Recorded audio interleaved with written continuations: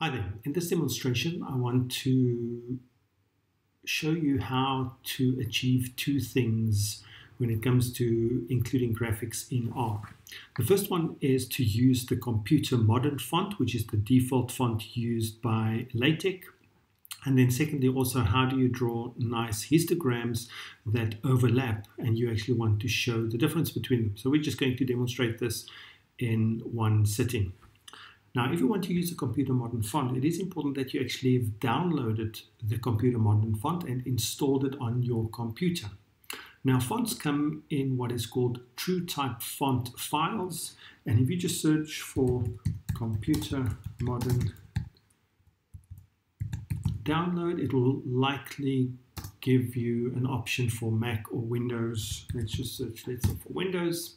Well, although I'm kind of working on a Mac, I found two kind of good enough websites. The first one is Font Squirrel, and then there's 1001 Fonts. So if you have a look at one of those links,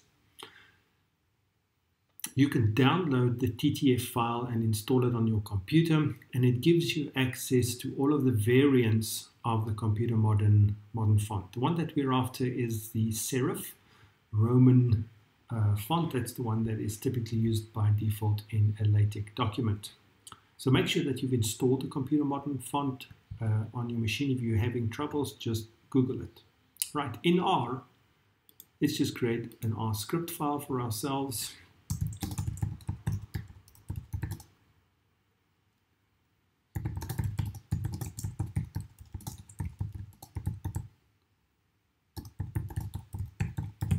And I'm going to save my file as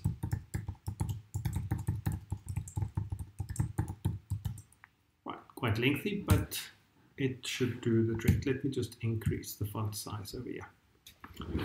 All right, I always start by cleaning my workspace.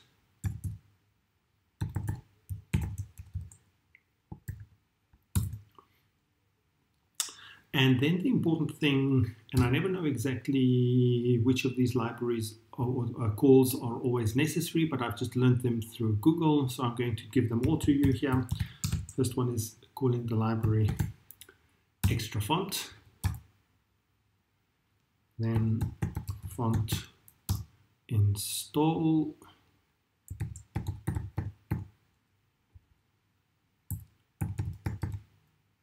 at some point you will get a warning about some of these calls, but it still does the trick.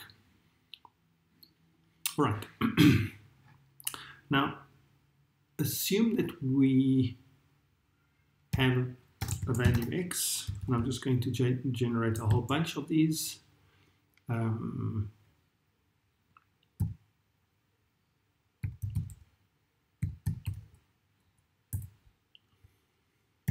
And this might actually not even be necessary for the first demonstration.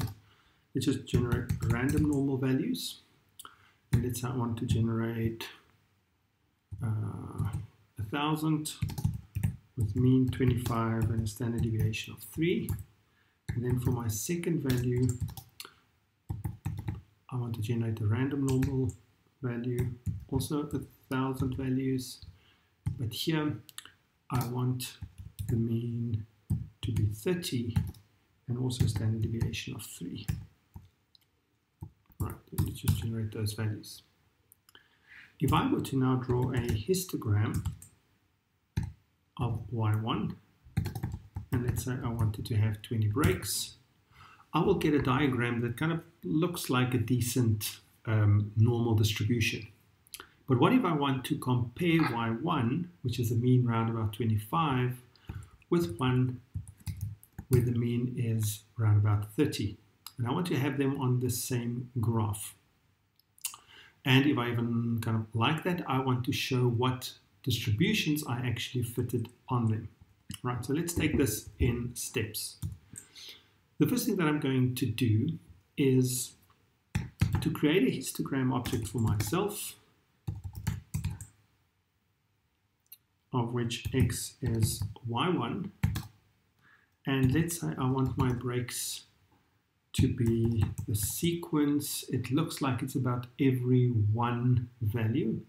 So let's say we want to make this, just for safety's sake, from 10 to 40 in steps of 1. Then that is the distribution that I will actually see. Now, what I want, at this point, I do not want to plot it, so I give the argument plot equals false. So now if I create the histogram, it assigns all of the values to H1. And you can see that it actually is made up out of breaks, counts, density, mids, and a whole bunch of other attributes. So that is actually what I'm after. Now, two things. All right, let's switch that part off for now, and let's just focus on the fonts. Now, this only works if you generate PDF images. So the first step that we actually have to do is say PDF file is, put it in my graphics folder, and I'm going to call demonstrate computer modern histograms.pdf. Let's say the height is 5 and the width is 7. Then I will call some graphic parameters.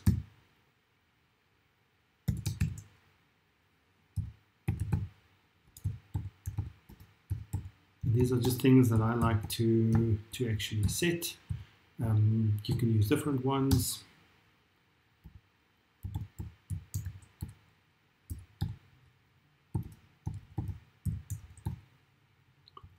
And the important one here is that we call family is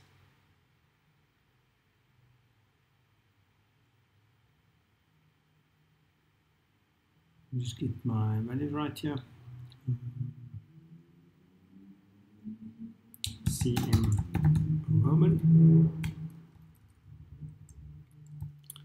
And then finally we have dev.off. Now typically, if you just wanted a serif font over here, that would have done the trick. So if I were to call this whole script, here you see some of these warnings that they are already installed. I'm just going to ignore those warnings. Suffice to say that when I open up my graphics file, oops, I'm in the wrong place.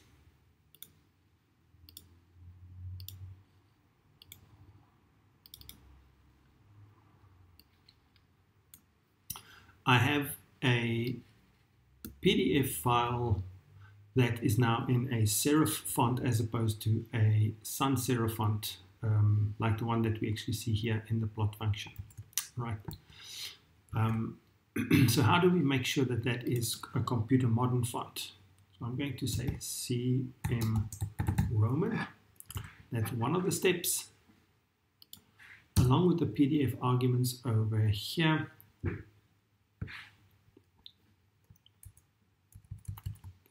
Down here, oops, is we actually bring in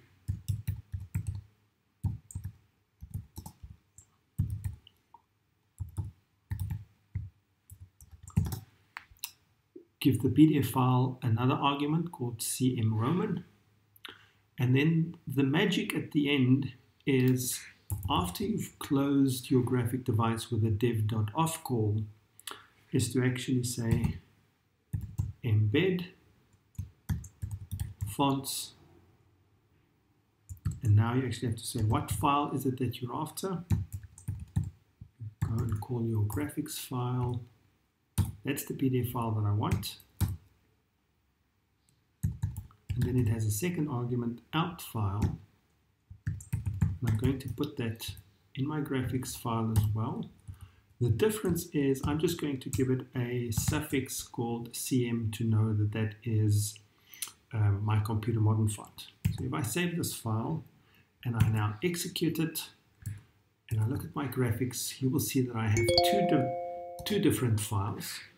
This is the normal one and that is the computer modern one. And you will see that there is a slight difference in the two serif fonts that I actually have. This one is the default serif, and that is the computer modern file, right?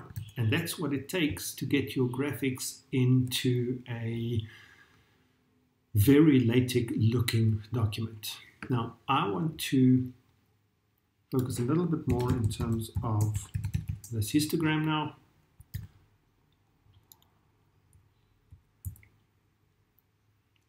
And I'm going to draw this histogram that I have over here as a polygon, which means I need to continuously draw these lines so that I don't have these vertical uprights.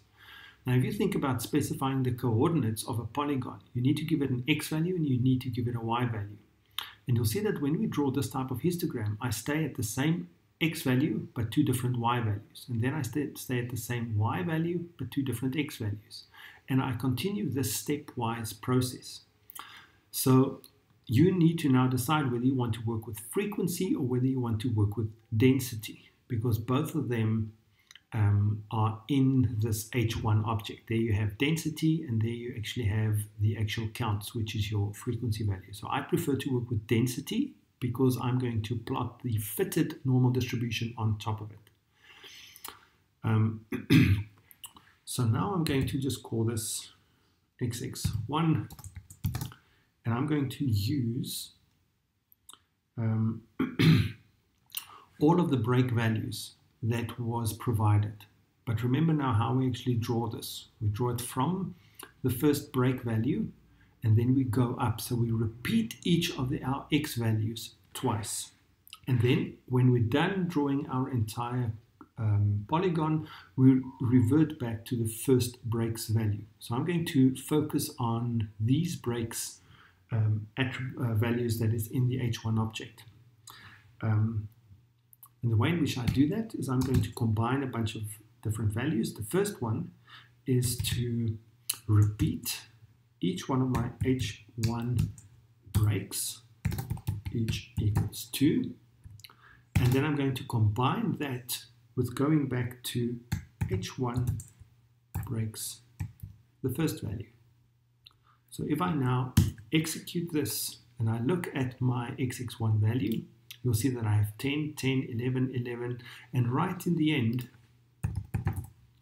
I have the value 10 again, which takes me back to the initial point. All right, so what is the y values associated with this? YY for the first one. Here I'm going to combine a bunch of different values. I start with 0 because I'm going to start at the bottom before I go up with whatever the step is. So I'm always starting with 0. And now I'm going to go to my density values. But you'll see that I've got one more break than what I have density values, because density tells you the density inside the bar, but there's one more break value, depending on where you actually start counting. So now I'm going to repeat each one of my H1 density values, H equals 2. And when I'm done with each one of these density values, I go down to 0 and go back to 0. So I actually have 2 0 values over here. And now you will see that I've got XX1, 63 values, and YY1, 63 values. And now I'm actually ready to draw a plot. And typically how I would draw this, while we're at it, let's just go to H2 and do something similar. It will be the histogram.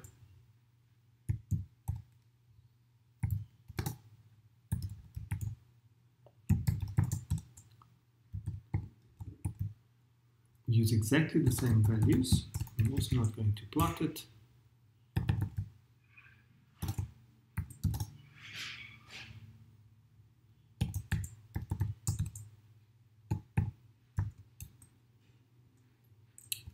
Let's just call that.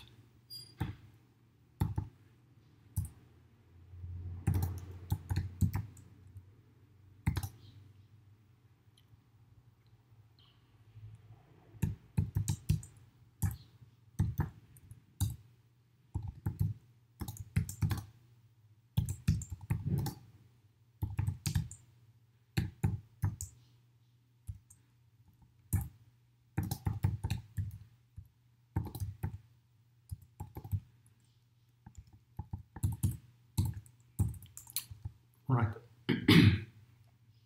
And now we're ready to actually plot.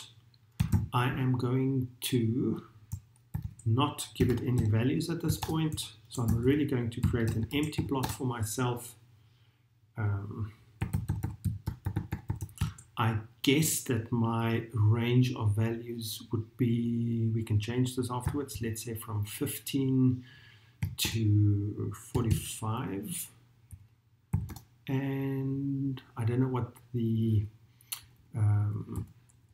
y values would be. We can play with that as well. It would be from 0 to, let's say, 1.3, let's make it 0.15 for now. I'm not going to draw any axis, and I am not interested in any labels.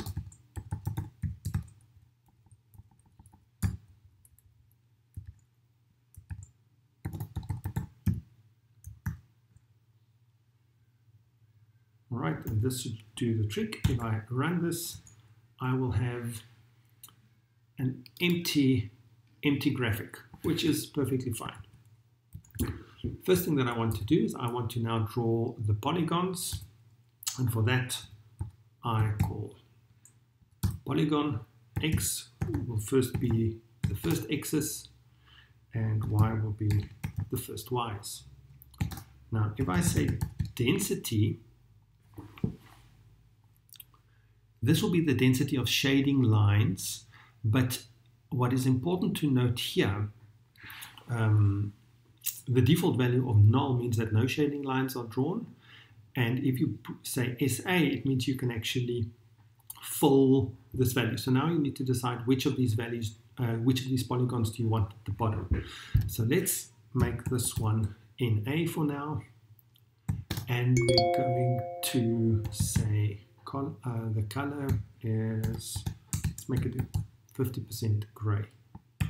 So if we do this, we should end up with a polygon that looks something like that, which is what we wanted. But now we no longer have these vertical lines, and we can add the second polygon on top of that.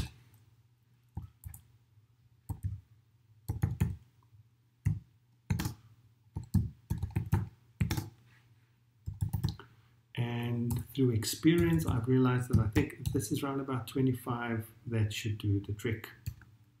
So if we execute this and have a look at our graphic, now you can actually start seeing the two polygons both on the plot.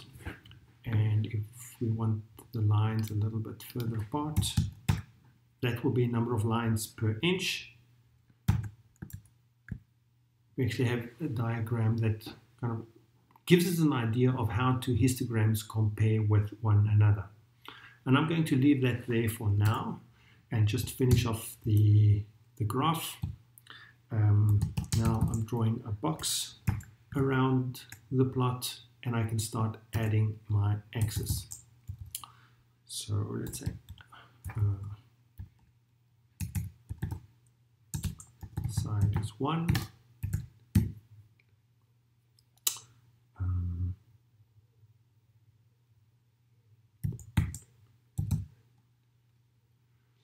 And if I'm not mistaken, I think TCL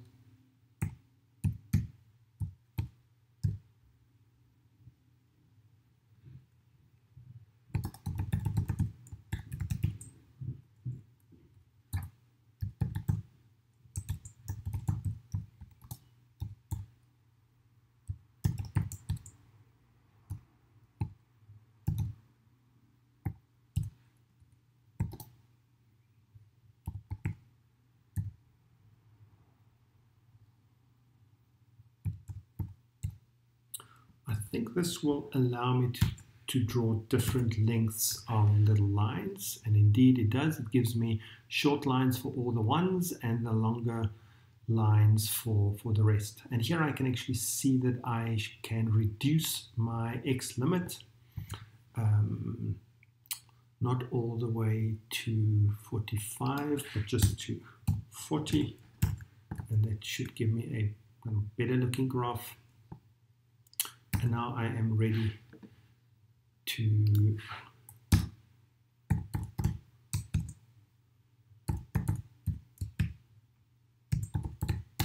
let's say the measurements is width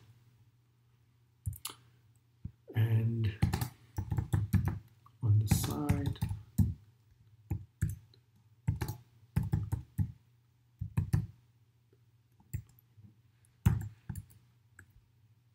and that kind of is placed roughly where I want it, and on in text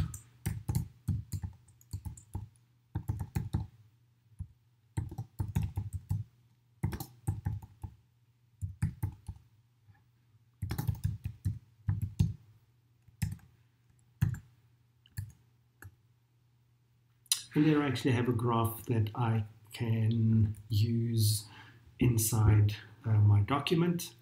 One thing is I can make the second side a lot smaller. Let's make that 0.5 to get rid of this white space on the side. I can actually make it more. And there I actually have a graph. It seems my Y limit I can actually increase a little bit to make sure that I don't have missing data that confuses me.